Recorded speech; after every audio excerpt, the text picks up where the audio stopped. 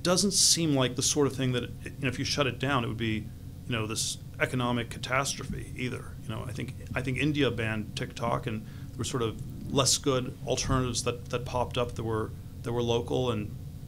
I don't think it was like a tremendous loss. And so it's I think how to talk about it is often quite tricky, and we need to figure out a way where we can say that it's both this problematic AI technology on one level, and then on another level it's not that valuable a technology at all, and for which reason we can probably do without it.